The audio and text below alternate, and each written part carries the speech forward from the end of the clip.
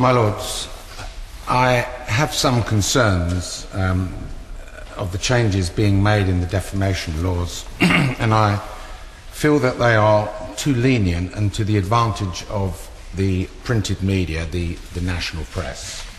I've listened very carefully to Viscount Coville, who has quite rightly stated that we should not be here suppressing freedom of speech and that responsible media owners are being attacked by frivolous and derisory claims. But I'm afraid to say that laws that are drafted and crafted with responsible members of the media like the BBC in mind are abused by the biggest culprits that cause the problems in the marketplace. And I speak as a past claimant who has taken the media to court on numerous occasions, and whilst I won't go into the details at the moment, what I can say is that being a detailed person myself, I became deeply involved in the legal procedures and feel that I'm somewhat of an expert, albeit I'm not a lawyer, but I now have a good understanding of the laws of defamation. More to the point, on the tricks of the trade played by the media in interpreting and using the law for their benefit. It is at this juncture, my Lords, that I think it is useful for me to remind your Lordship there is one thing, and one thing alone, that is of prime importance to the media, and that is money, and how much it will affect their pocket.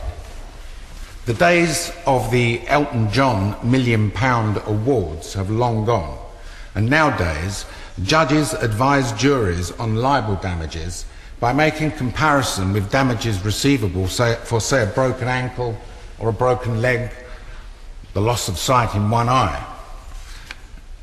I say this is flawed. Those comparable damages are most probably the result of an accident. There is no accident in printing lies. We now see the top end of damages people receive for libel in the region of £100,000 to £150,000. And I understand the current proposal is that damages for personal injuries, and therefore libel damages, are to be increased by approximately 10%. I will go on to explain why this is still inadequate. Most people, particularly some minor celebrities, and more to the point, politicians, cannot afford to fund a fully fledged defamation case. And up until recently, it has been possible for lawyers to take on those cases completely free to the claimant. And if they succeed, the lawyer is entitled to charge the claimant up to double his normal fee, and the claimant would then be able to claim this double fee from the defendant together with the cost of procuring an insurance policy to cover the case in the event that the claimant lost. Now, I'm advised this is all being discarded and that's no longer be possible, but instead from approximately 2013 we will have a situation whereby lawyers will be able to take on cases on a contingency basis. Well, my Lords, I think you have to look at the ramifications of this. Why would a lawyer, with all due respect to lawyers, take on a case on a contingency basis when the ultimate goal for the claimant may be in the region of £150,000?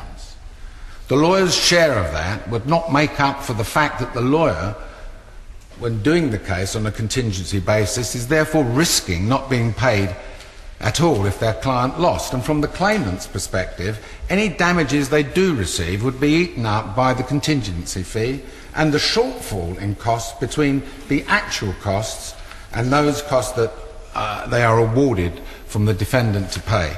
I believe this is a non-starter.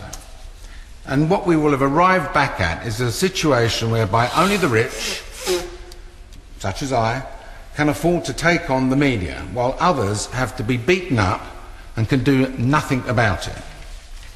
I would also ask your Lordships to consider another commercial aspect of the media printing untrue stories. If a newspaper decides deliberately to print a pack of lies on its front page to attract more readers at the point of sale, your lordship should understand that this is a much cheaper way of boosting a paper's circulation than by engaging in an expensive television advertising campaign. And why is it much cheaper? Because the media can immediately agree in communication that what they wrote was wrong and addend that with, say, a Part 36 offer of £50,000, thus throwing the gauntlet down to the claimant as to whether they wish to risk going to court. A very cheap way of dealing with things, and I'm sure you'll agree, with no or very little apology required. And apologies, in any case, as my lordships know, are usually postage stamp size. They're not on the same page as the offending article. In most cases, they're buried towards the middle of the newspaper without so much as a picture of the offended claimant. This apology matter has to be addressed, and the noble Lord Malwini has raised it here, quite rightly so. I think a newspaper must be forced by the courts to print a retraction or apology on the same page as the offending item appeared, and with the same prominence. And this, together with higher damages, will make them wake up and act far more responsibly. Now, on a technical front, whereas in the past the claim of fair comment in an article had to be supported by facts within that article, I'm advised that this has changed, or there is a proposal that it's going to change. And those proposals are going to be embodied in the bill, so that the facts supporting allegations made in an article do not have to appear in the article itself, but just have to be facts that existed at the time an article was written. The writer doesn't even have to show that the readers of the article in question would have had to know those facts. As a maybe stupid but extreme example, a journalist might write an article saying that it is, in his opinion, a particular person was a thief and a thoroughly untrustworthy individual, without referring to any facts to support that in the article. And if challenged in court, he might say that the person he wrote about, say a middle-aged man, once stole a Mars bar from a sweet shop when he was 7. Well, the statement doesn't have to be a reasonable one, or even one a reasonable man could have held. It just has to be that person's honestly held opinion, however bigoted. And I'm further advised that the responsible journalism defence, also known as the Reynolds defence, is now being modified. Now, these days, when a journalist phones me up with an allegation of something or other, I say, "Sorry, old chap, you're wrong, and I'm not prepared to comment. I don't see why I should become your editor of an article which you wish to produce. Why should the onus be on the claimant to go into detail as to why an article should not be published or why the article is inaccurate, presenting all the facts to the journalist in order to be able to rely upon that statement at a later stage should the matter go to court? But as I understand it, if I don't do that now, I'm at risk of the journalist subsequently relying on the responsible journalism defence, saying I did seek his comments, but he didn't tell me why. He didn't tell me what I was writing about him was wrong. I don't think that's fair, my lords. I think that my method is very fair. I'm not your editor. I have told you that what you're about to print is wrong, and it is at your risk that you go ahead and publish it, and in the meantime I will reserve my rights. That's how it should be. After all, I didn't ask him to write anything about me.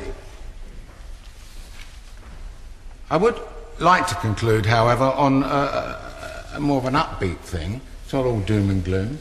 I do applaud the fact that many cases may be heard now without a jury. And I would support this completely, because in the past I'm afraid to say that claimants who are not used to being in a witness box have been badgered by smart lawyers and made them to either look stupid or to make them look like liars. Excuse me. Another important aspect is that jurors often cannot follow the finer legal points being raised by both parties, and sometimes come to their verdicts based upon their opinions of the individual who is bringing the action. In other words, their personal thoughts on the individual, whether they like the claimant or as a person or what they stand for in public life. That is clearly not fair, and I welcome the fact that a judge who can see through the badgering of a witness will ultimately decide on the verdict, on the facts and on the law. And I would ask the Minister to take into consideration the points that I've raised.